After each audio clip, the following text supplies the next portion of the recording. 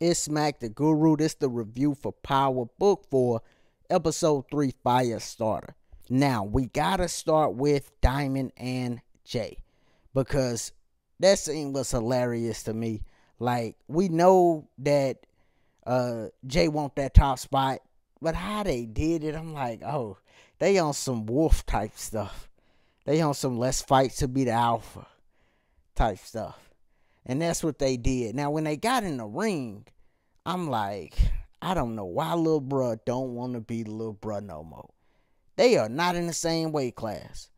I'm like, this dude is clearly bigger than this dude. I love boxing. They got weight classes for a reason, folks. You know, when you be like, man, why this fighter won't fight this? They not in the same weight class. It makes a difference. So, of course, Diamond wins, right? I'm like, all right. But then Jay come back like, oh, I took the fall. I'm like, yeah, all right. All right, you took the fall. Okay. Uh-huh. But this is what he's saying, and he trying to, maintain his image, and he gon' come back, of course, and try to dethrone Diamond. And Diamond gotta know that. Like, I can't trust this guy. This why you probably see Diamond leaning towards Tommy a little bit, and he gonna lean towards other people because Diamond wanna make money, but he don't want to be out here just wilding to get it. He done been in jail. He probably was in there fighting a lot, and yeah, he don't want to be out here just wilding just to get money. He want to get money and keep it cool, which leads to the Flynn family when they meet up. And first off, before I go on that, it's crazy because the Flynn family and the CBI, they got the same issue, right? The young people is trying to rise up and take over. And I think one scenario gonna go one way with the Flynn's, and CBI gonna go the other way. But this meetup that happened with Tommy, Walter, Vic, they side boy, and then Diamond. I really liked how they let people know, like, this Chicago, this the Midwest. It's very segregated. And they talk about the history of it and how it's segregated, and it's like that all throughout the Midwest. And let's not get it twisted. It's America. I mean, come on now.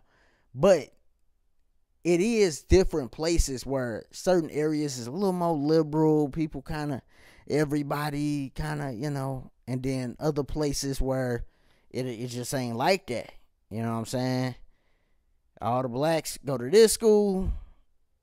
These people go to this school. These people, they might have the blacks and the Puerto Ricans going to this school or something like that. But it ain't, it ain't like how it is in New York for sure. And that's not to say they don't deal with things up there in New York, because they definitely do. I know that. I'm not saying that. We in America, baby. But I liked how they touched on that. And eventually it's going to work out, but just not with Walter.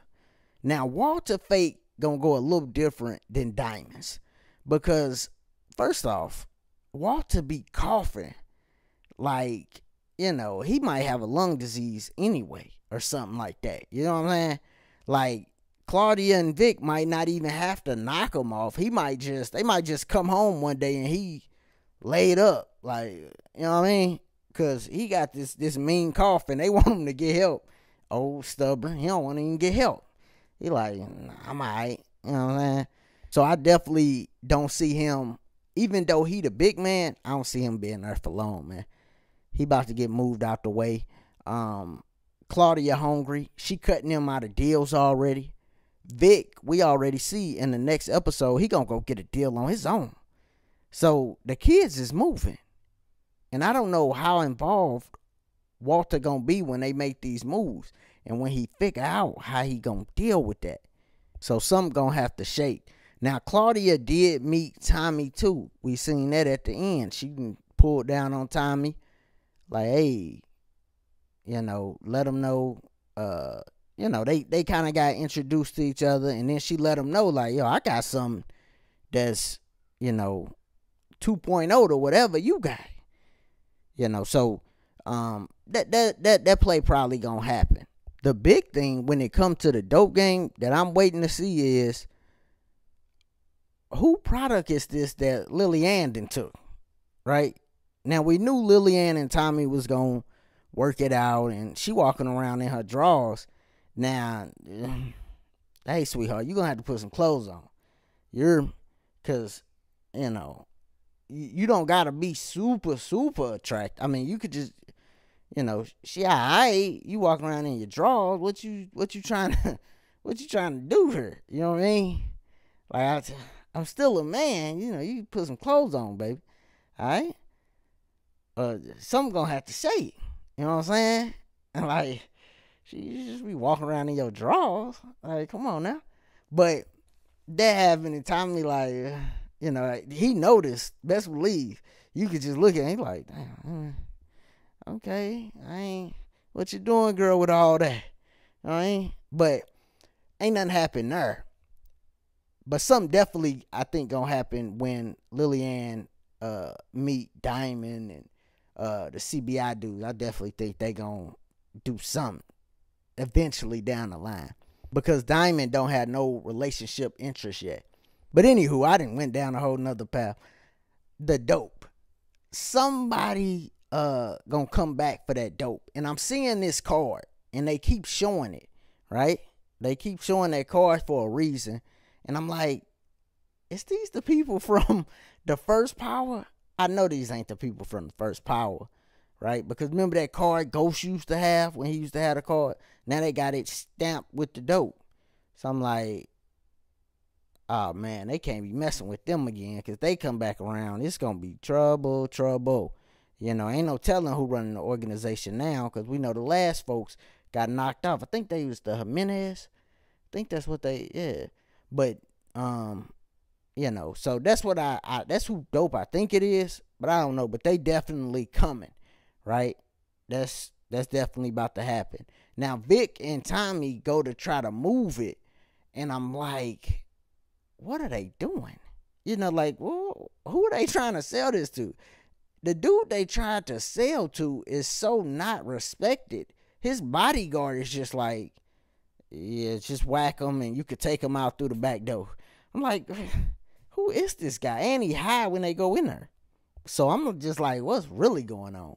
You know, but yeah, that product, somebody gonna come back looking for that. I think it's probably gonna go down next episode just by looking at the preview, and definitely before this season out for sure.